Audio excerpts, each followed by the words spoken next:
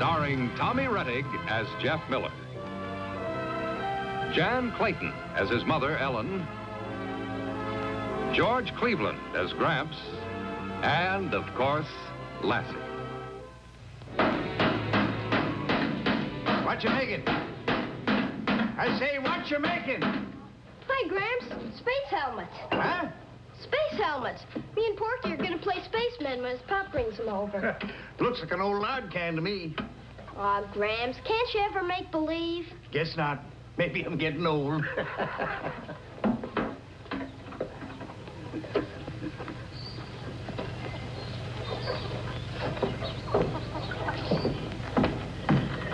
Sweet corn. Coming good. Oh, thank you, dear. Oh, say, if you've got a minute, there's something I want you to do for me. Now, wait a minute, Ellen. Don't you try to find any extra chores for me to do today. Remember, this is Saturday. Well, heaven forbid I would do anything to interfere with your Saturday. I was just going to suggest that you taste the lemonade that I made for you and Matt to see if there's enough sugar in it. Oh, well, that's different. Where is it? It's over on the sink. You know, playing checkers is hot work. That's fine, Ellen. Just right. Oh, thank you, dear. You better get out of here before I think of something else that might interfere with your Look, it precious ain't that. But Matt and me have been playing checkers every Saturday for years. Oh, I know, you and Matt. Damon and Pythias of the barnyard. You got no reason to call me names. Oh, Dad. Damon and Pythias were two friends in great Greek mythology. Did they play checkers, too? Oh, get out. Captain the Navigator, come in, please.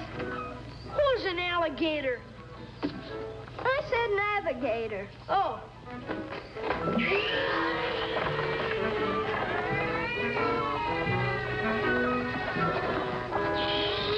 Hey, you got a whole pound to play on. Any reason why you got to pick this spot? Sorry, Gramps.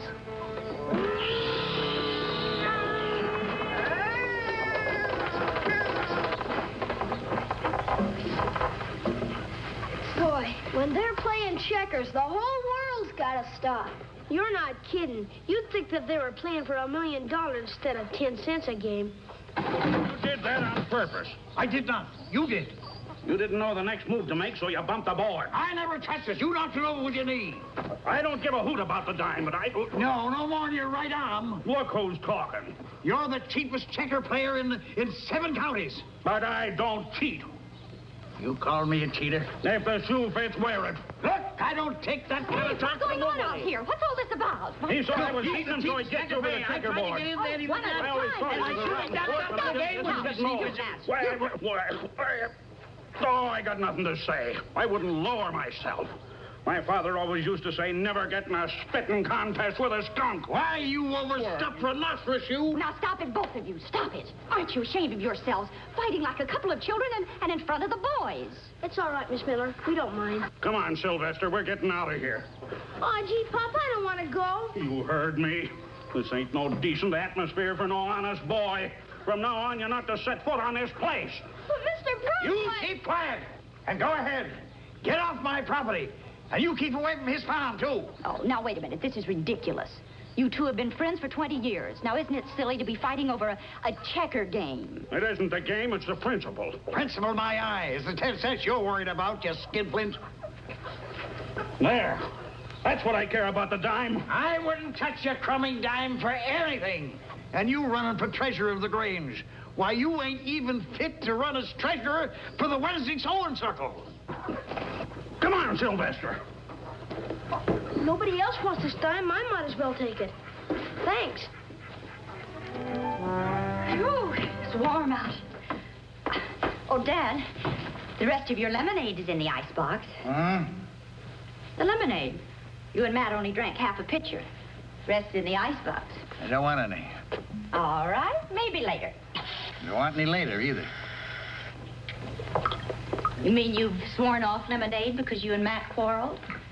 Now, look here, Ellen. Stop nagging at me. I'm a grown man, and I don't like to be treated like a baby.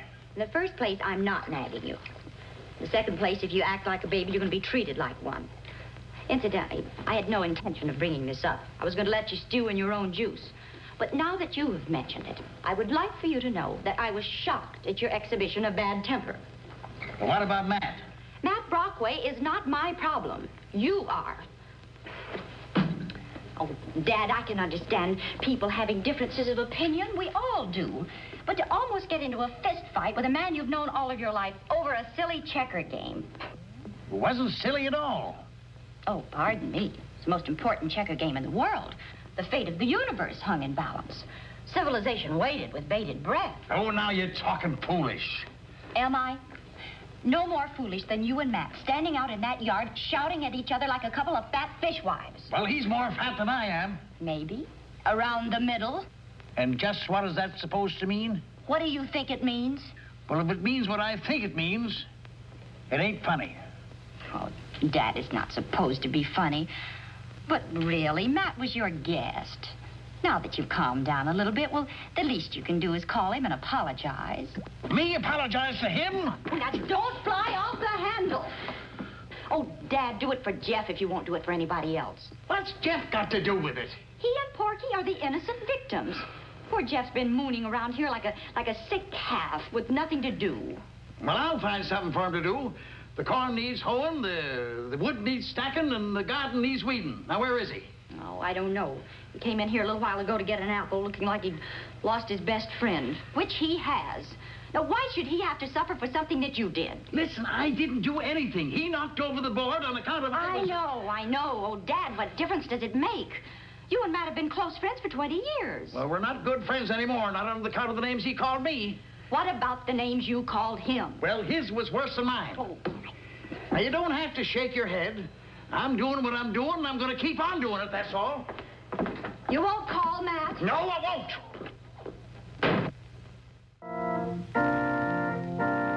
Mom! Yes, dear? Mom, Gramps said I couldn't go to Porky's farm, and Porky's pop said that he couldn't come to our farm, right? Right. Well, neither of them said that we couldn't meet someplace, did they? Nope, I don't believe they did. Thanks, Mom.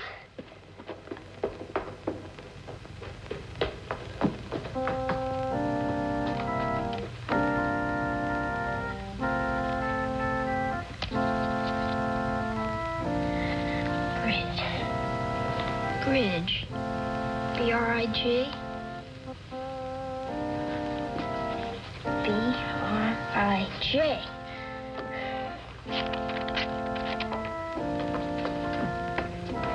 Here, Lassie, take it to Porky. Go on, Lassie, Porky.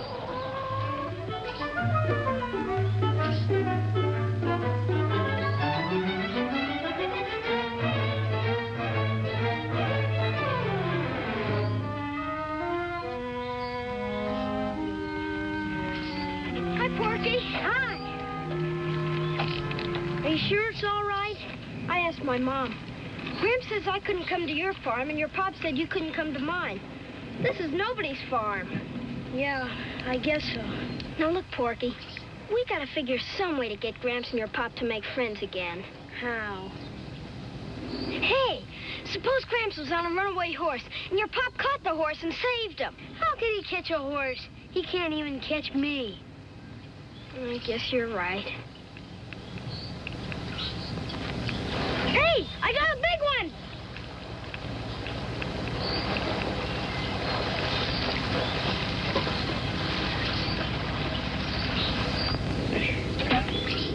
It ain't a fish, but it's big.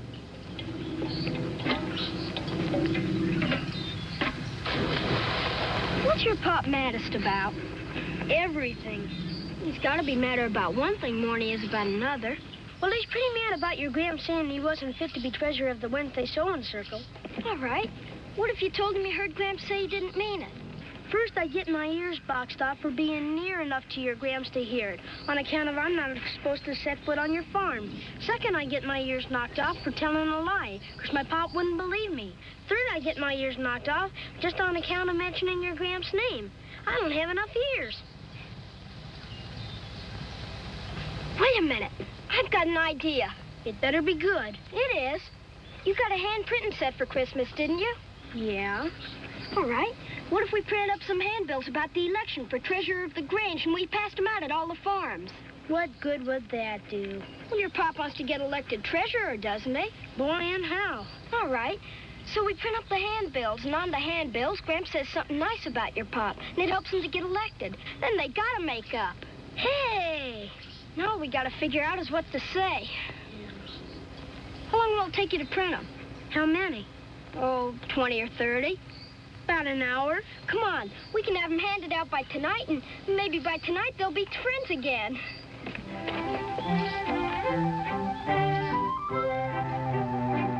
Hi, Mom. Hi, sweetie. Watch it, they're hot. Oh, now, honey, you know that sweets aren't good for Lassie. Oh, a little won't hurt her, Mom. Where you been all afternoon?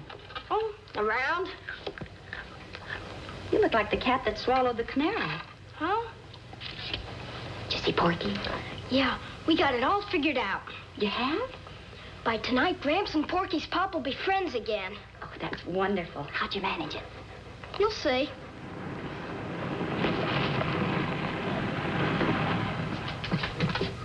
It's the constable, Clay Horton. How are you, Jeff? Fine. Hello, Clay. Hello, Ellen. Won't you sit down and have a cup of tea and some cookies? No, thanks, Ellen. I just had a bottle of pop in town. Is Mr. Miller on? Why, I think he's in the parlor. Jeff, tell Gramps that Clay Horton's here. Gramps, Clay Horton's here! That is telling him. Oh, go on, sit down, Clay. I'll just be a minute. Hello, Clay. Oh, cookies, huh? Well, Mr. Miller? You know about this, I'm sure.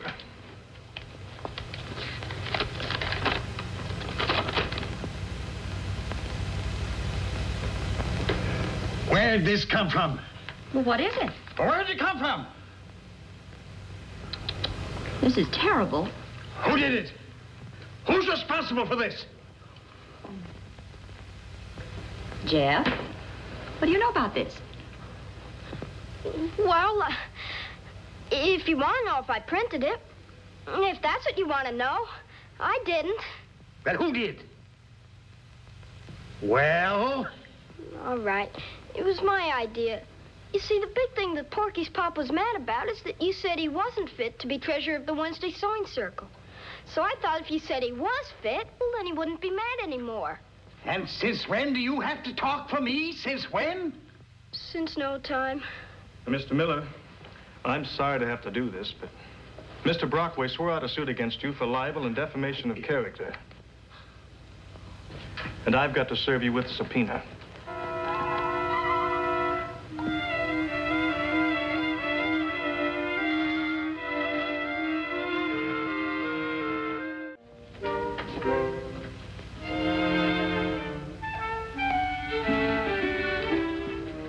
Oh, something here for you.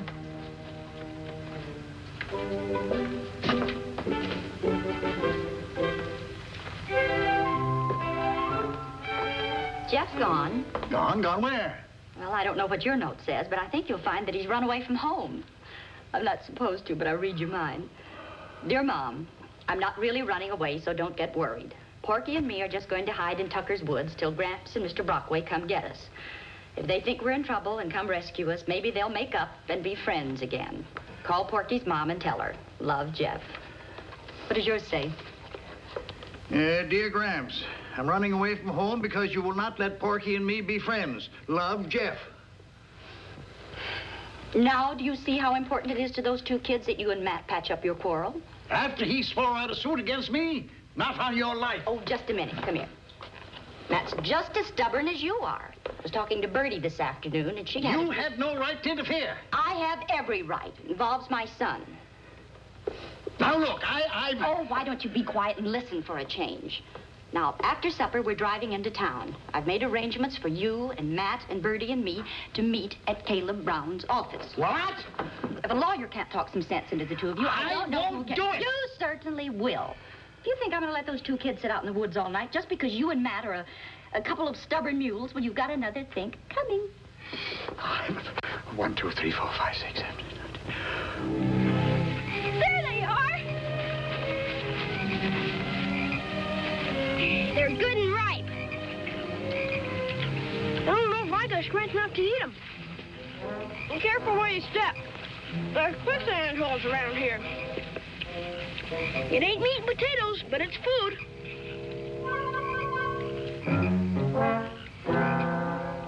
Won't do no good, Ellen, going to Caleb, I'm telling you. Let me be the judge of that, and I'll drive. You move over and growl into your beard. I ain't got no beard. Maybe you should have. Give you something to growl into.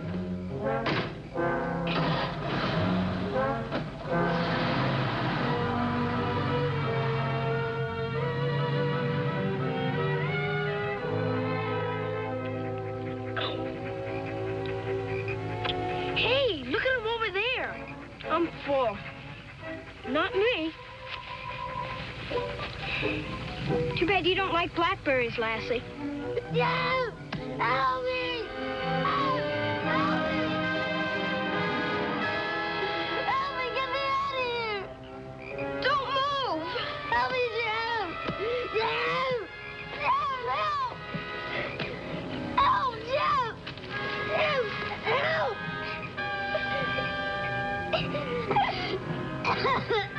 Can't pull you out! You gotta! Lassie, go home! Get Gramps! Get Gramps, Lassie! Bring him here!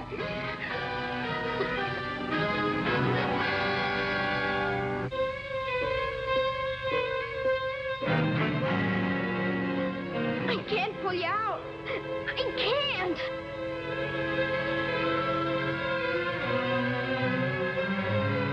Jeff, can't you do something? I'm trying. Pull harder. I can't. I got no more arms.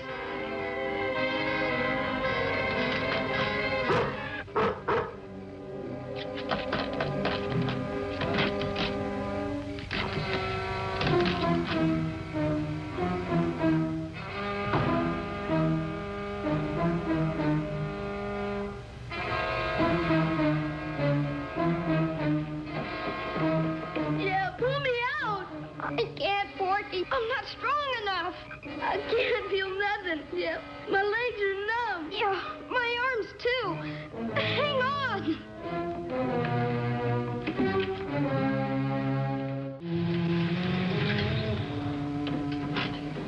You are, without a doubt, the stubbornest man I have ever met. I ain't no more stubborn than that Brockway. Well, the two of you make a fine pair.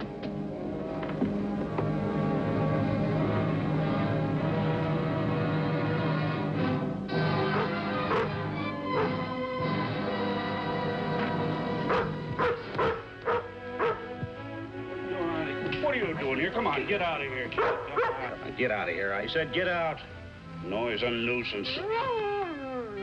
Just like another Miller I could name. For the land's sake, whatever's going on The here? confounded Miller dog. She's trying to say something to you. She wants you to follow her. I ain't interested in what she wants. Matt, sometimes don't you realize the only time that Jeff girl is separated from that dog is when something's wrong? And your son's with Jeff. Now, you sit right out and see what the dog wants. And I'll phone Ellen. You want me to go with you, girl? I know what you mean. I don't know what to think either, Bertie. Birdie, Brockway. Now, what kind of a scheme are you two cooking up now? Go ahead, Bertie. I'm listening. Uh-huh. All right. Yes, I'll tell Dad. He's here right now. Look, I ain't interested in anything a Brockway would say. Lassie was over at the Brockway farm without Jeff. Oh. She barked and pulled at Matt until he followed her. I wonder what them two kids are up to now. I don't know. Look, Jeff's note said Tucker's Woods, didn't it? Okay, you stay here.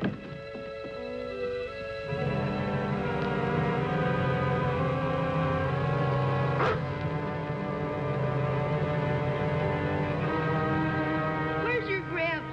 Why doesn't somebody come?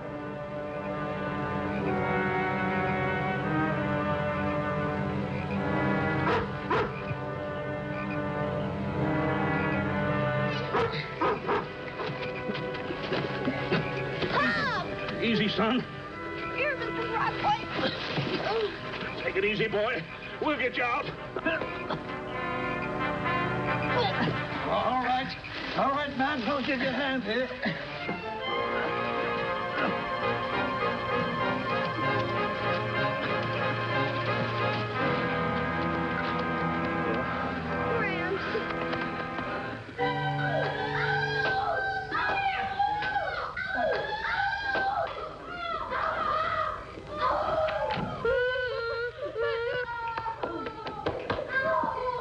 Checkers Saturday?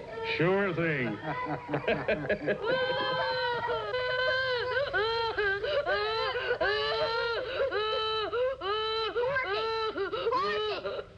Did your pop really wallop you?